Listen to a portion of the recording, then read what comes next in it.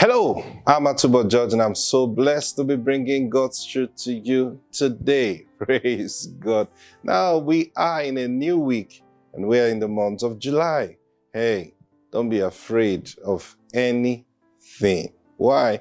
Because He has said He will never leave you. He will never forsake you. Let that word be in your heart so strong.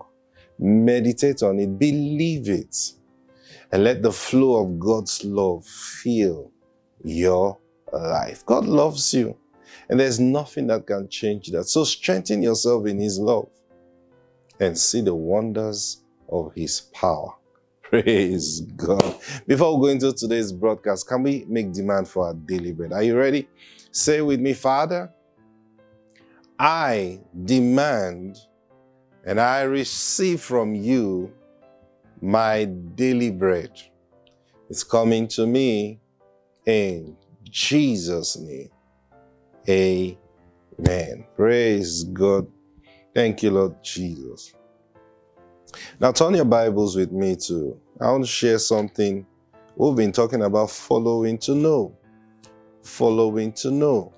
See, you don't know Jesus from day one.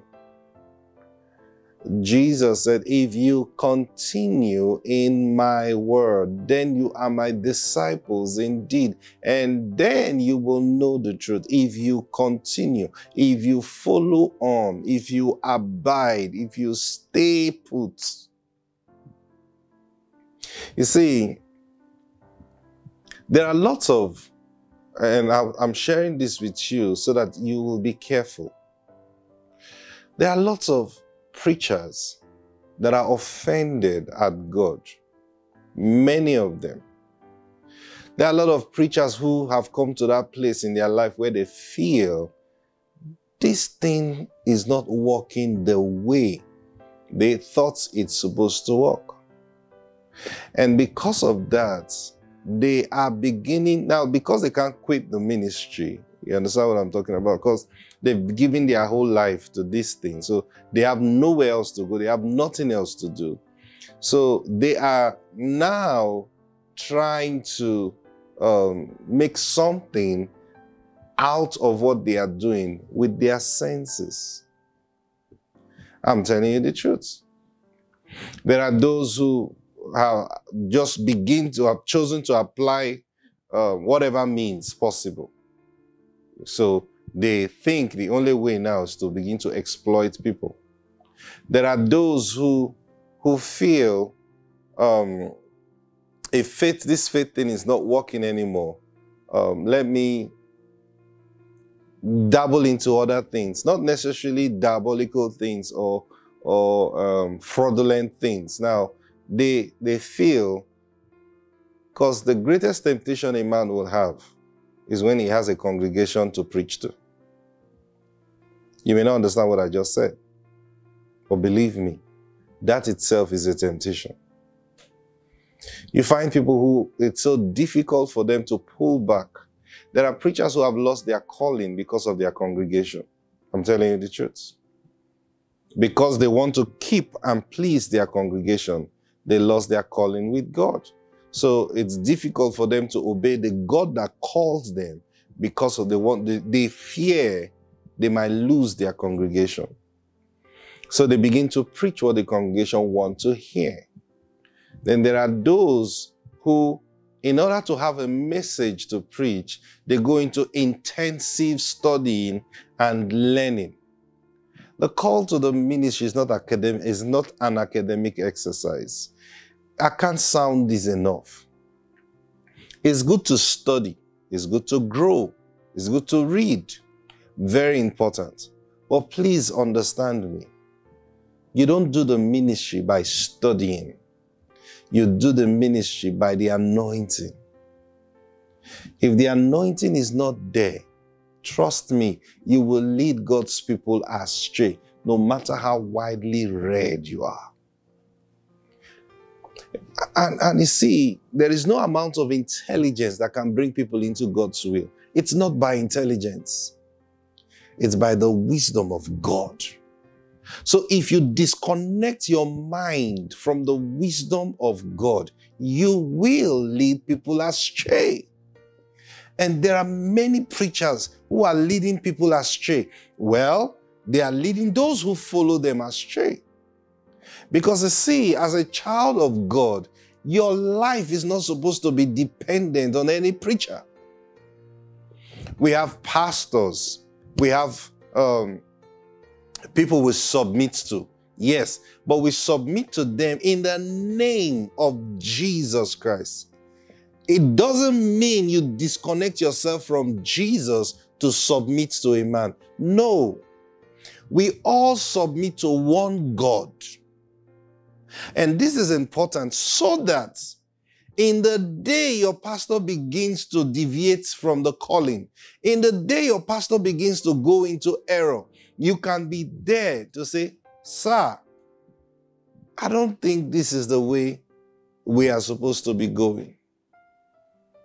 And sometimes you are listening to, you may just be that check to say, let me go back and pray. And then other times, their mind is made up, so they go into who are you to correct me? You see, as a preacher, when you get to that point where nobody can correct you, that's a very dangerous place, I'm telling you. You see, no matter how close we are to the Holy Spirit will not tell you everything. It's just God's design that we are submissive to one another. That's just how God designed it. And even if you see the way the Trinity works, you will understand how we are supposed to work. The Father glorifies the Son. The Son glorifies the Father. Are you following me? The Holy Spirit testifies about the Son. The Son testifies about the Holy Spirit. You see? So, who's greater? No one is greater. But you see how they work together. One testifying about the other, one glorifying the other glorifying the other. That's how it works. And that's how God expects us to work. See, we celebrate ourselves. We submit to ourselves. Paul said it, submitting to one another in the name of the Lord. So if someone walks up to you and says, sir, please kindly check this thing out. You know, you taught us something. And I was praying and this thing came to my heart. So I said, let me check it out with you. And you too, when you're bringing things like that to your pastor, of course, don't use foolish words. Don't say, pastor, you are wrong. Praise God. But then you, the receiver, however it comes out, don't push it away because the person didn't communicate right. See? Don't say because somebody comes to you and say, pastor, that thing you taught us on Sunday is wrong. Go. I say, who are you to tell me I'm wrong? And then you don't pay attention to the message. Don't fall into that trap. If someone say, pastor, what you preach is wrong, hear him out. Why do you think so? I read this scripture, or the Spirit of God said this to me and said that to me. Take all those informations and go back and check again. It doesn't mean you are wrong, but I'll tell you the truth. You see, one of the benefits of being criticized is if you take it properly, it will help you understand better, even better than the people who are criticizing you. I'm telling you the truth. So if someone criticizes your message, don't just put the person away. Say, don't listen to that. No, listen. Try to understand where they are coming from so that you can help them if need be. There are people who criticize the gospel. I take my time to listen to them. And I see where they are coming from. I see their wisdom and I see their errors. Now, given the opportunity, I'll be able to help them from where they are at. But when you don't listen to them, you just want to enforce your thoughts on them, they too have a right not to listen to you. But if you listen to them, so you can say, I heard you say this and this and this. Like, oh, wow. You mean you listening to me? Of course I do. See? That's how, because don't take it that people are foolish. Everybody is wise in his own understanding. See? So when you deal with people, please be humble. Be humble. Learn to listen. And don't just try to defend yourself immediately. Say, okay, I've heard you. If it's something that is clear to you, you can handle it immediately. Explain immediately. Sometimes it may not be immediate. You go back, you check.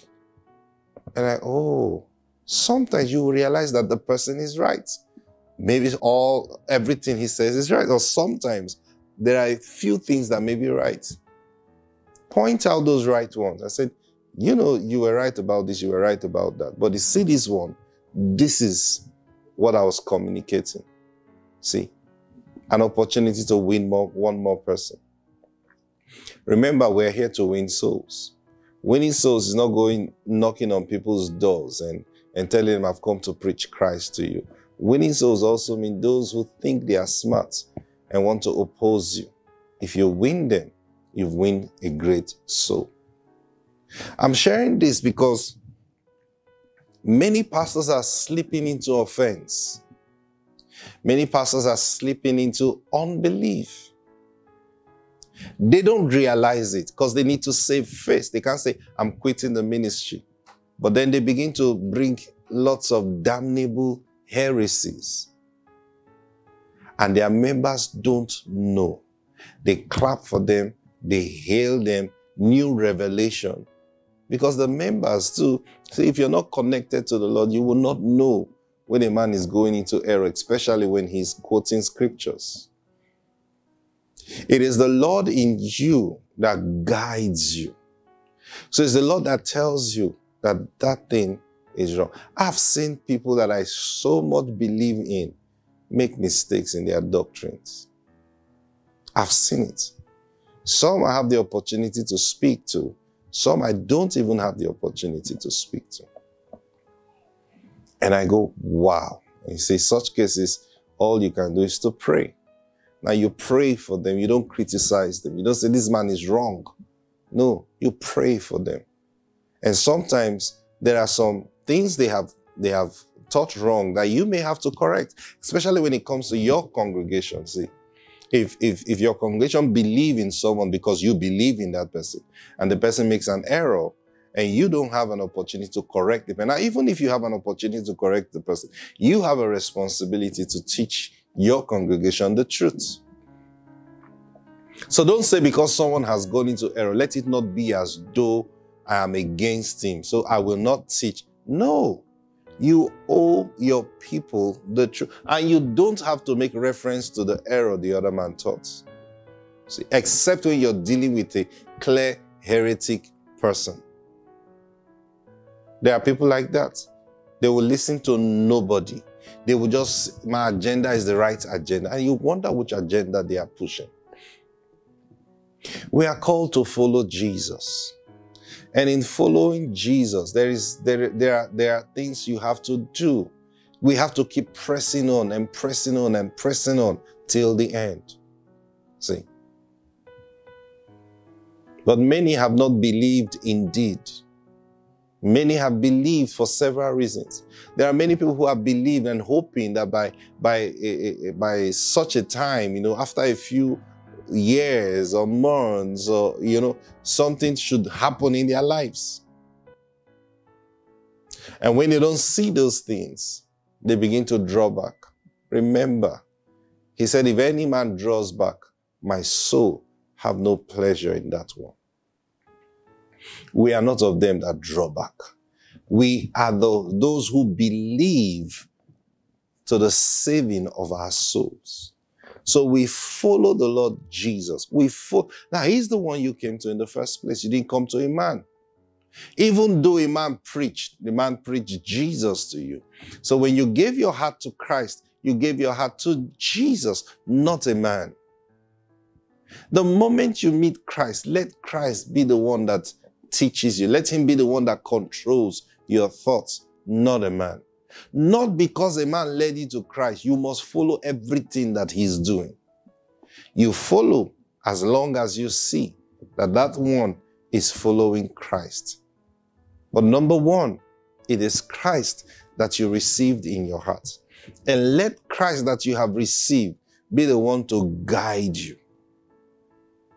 I hear preachers say sometimes, oh, you cannot just leave people to the Holy Ghost like that. Why? Why are we so afraid of trusting the Holy Spirit that saved us? I always have this conversation with my wife. You know, sometimes you see how, as ministers of the gospel, you see the efforts we put to help people to stand firm. We pray for them. Sometimes they are sleeping. They don't know we're praying for them. We instruct them. We visit them. You know, sometimes you keep sounding the same thing over and over and over and over. You know, so sometimes, you know, we sit down and then we'll say, people didn't really do this for us. See?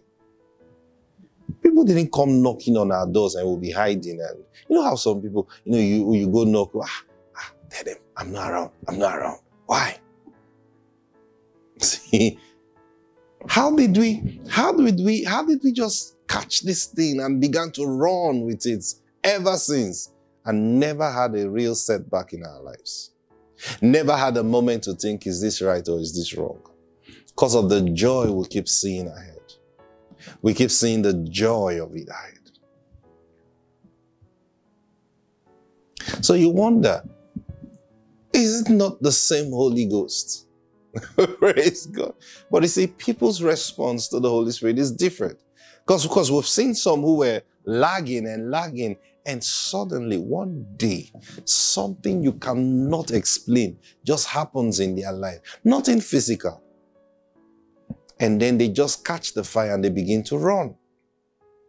And some you've tried and tried. They are just like people who are prone to make mistakes. They are just and there are those you have to hold by the hand. If you leave them for a second, they've gone elsewhere. But brothers and sisters, please pay close attention. We all have been called to Jesus. And we all are to follow Jesus, not a man. And Jesus has given us his Spirit to dwell in us. And by that Spirit, you see, he said to Jeremiah, he says, this is the covenant that I will make with them in those days. I will put my laws in their hearts. And no one will say to the other, know the Lord, for they will all know me from the least to the greatest. You see, everyone that comes to Christ will not need a teacher, will not need a preacher. Doesn't mean we'll not be preaching again. No, we preach to inspire. We preach to share the wisdom that the Lord has given to us. But while we are preaching, there is another teacher inside you confirming the words that we speak. If that teacher is not there, you may just still be lost. Listen to me. Don't let any man derail you from this journey. Don't let any man derail you. There is an end, and that end is Jesus. He will come, and he is coming not too far from now, believe me. He will come. It doesn't matter what anybody say, oh, we're hearing this thing for so long. Hey, one day he will come. And when he comes, where will he find you? Will he find that you have given up? Or will he find that you're standing firm?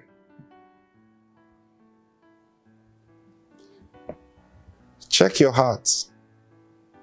And may the Lord fill your heart with his truth. So that when he comes, he will find you waiting for him. My time is up. We're going to continue tomorrow. I pray for you. This thing, This is not a time for show. This is a time for serious business with God. I pray that your longing will be the longing to know Him and to walk with Him. In Jesus' mighty name. Amen. God bless you. I'll see you tomorrow. Bye.